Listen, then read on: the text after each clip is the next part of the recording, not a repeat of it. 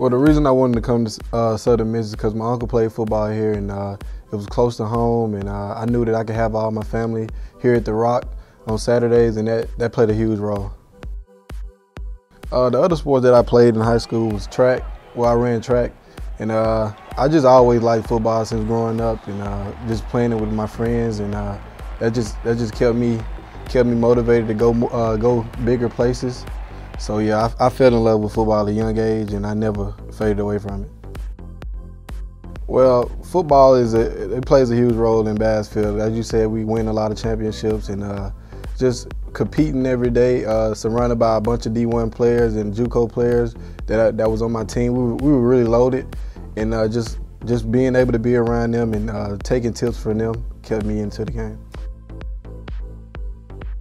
I learned from my Uncle Eric Booth that you had to play the game one play at a time and focus on your assignment. Don't try to do too much, and put your ego to the side, put your pride to the side, and just play for each other, play for your team.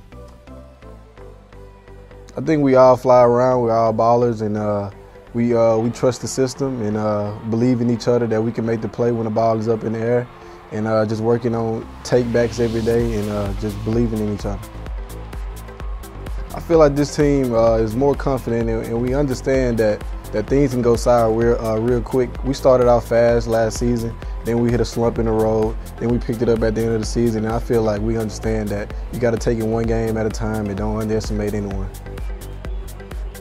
I'm studying. My major is sports management with a minor in business, and I want to be a sports agent, and if that doesn't work, I want to be a college coach. I think I'd be like Coach Hop. I'd just be nasty and tough, and always pushing the players to go harder. 2nd and 10.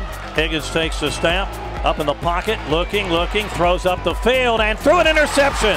Intercepted, going down by the Golden Eagles. That was Cornell Armstrong, who's going to get his first interception of the year. Higgins under all kinds of pressure, and he just made a mistake that time. He put that one up for grabs, and Cornell going down has the interception.